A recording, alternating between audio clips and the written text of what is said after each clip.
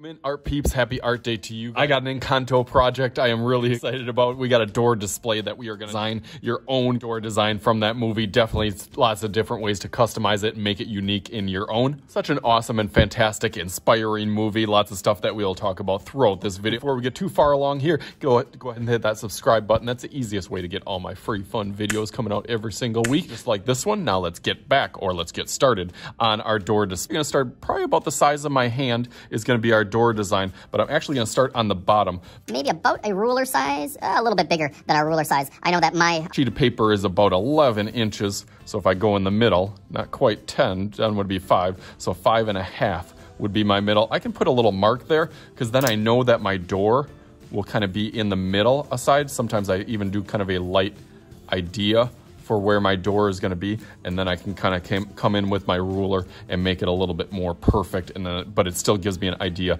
that I can fit it in the middle, because we want it kind of symmetrical, even on both sides. So on one side, you want to go up, and then the other side, same thing. That looks good. And then you can cap that off at the top. That looks good so far, so good. On each of these sides, I'm going to put like a little notch for the wainscoting or kind of the decorative pieces on the wall. The wall will kind of be above, but then there's these little like wood decorative pieces that you can do, again, whatever designs. Slide your ruler up. Again, you don't have to use a ruler. You can just kind of freehand this. I like using a ruler because I get a little bit more control. Okay, that looks cool on there. Probably on the bottom, I will do some sort of floor or tile. Let's get back to our door. I'm gonna add a little bit of trim that goes on the side of it. Mr. Schutte actually used to sell doors, so I know that that is called the casing of the door on each side that will go out. And then there's a little decorative piece on top of that also that kind of protrudes or sticks out. If you want to do a little squiggle wiggle. Same thing over here, a little squiggle wiggle. And then that top will have a little loop and another straight line that goes right across.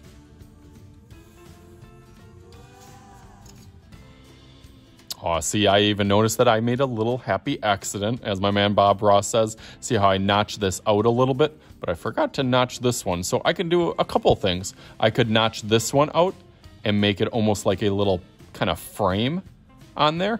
But I could also take, and instead of just having two lines, I could add another line over here and then another line in here to kind of even it out. But I kind of like that first thing that I said. So I'm going to take this squiggle and kind of squiggle up there.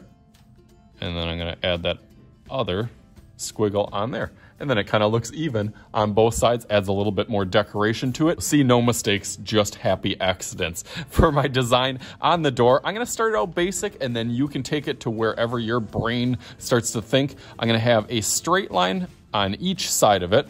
So this one's gonna go down, and then this one also will go down, kind of even, okay? And then towards the bottom, it's gonna curve, then have another curve meeting up with that. So kind of like a V.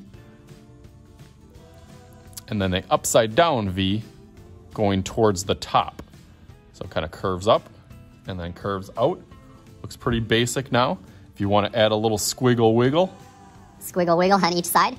Try to make them about even. Same thing on the top, squiggle wiggle, squiggle wiggle. Nice. Now it has a little bit of unique design on here. The last thing is a little doorknob. I'm gonna do a circle. Let's add a circle. Good sized doorknob on there. That's kind of right when they touch and grab the doorknob is kind of when they transfer their gift or their powers. An arch line at the top, and then a little bigger one at the bottom. That looks nice. This is about all that I'm gonna require for my students, is to have some sort of design on their door and then have the basic outline of kind of wall and floor. From there, it is wherever their brain and ideas and creativity can inspire and put their gift and themselves on their door. So I'm gonna go through and add kind of the next step where I would like my students to get to, and then I'll go through it really fast and kind of start decorating and color and designing all mine. So let's go through that, cool?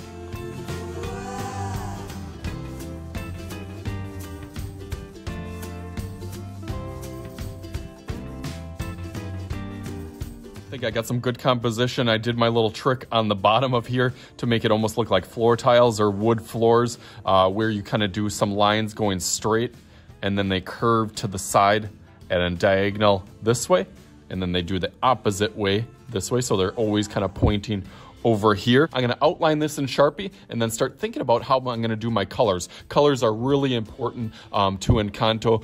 They separate the two different families of actually warm colors and cool colors. And I think that as an art teacher, that's really, really cool how they play it and pay attention to the different colors along with all their different powers and gifts that they have, that I'm still gonna be thinking about what's Mr. Shooty's gift and how his door design is gonna be. So let's go through that real quick.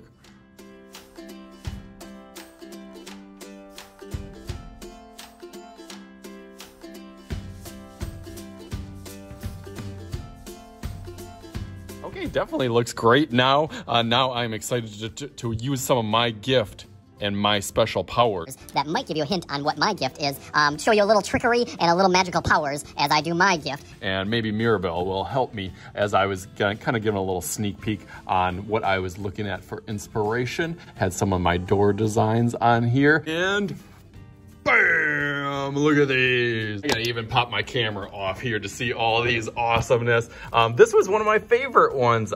Turned out, you can see the one that I kind of inspired and went off of, but then I kind of dabbled into a little scratch art with this, and this turned out really cool. If you can see it without my light, there you go. Turned out awesome. You can do a really cool design and it kind of glows in there. So I guess singing was her special gift on here. I had Jordan Jumpman leaping is his gift out here. My daughter even did a little one over here that turned out really cool. So all in all, it's a really fun project, really simple ideas and simple concept, but then you can take it however that you want. So hopefully you guys had fun with this. As you can clearly see, I had fun with this. So as always, I am Mr. Shooty. This is Mr. Shooty's Art Channel. We'll talk to you guys later.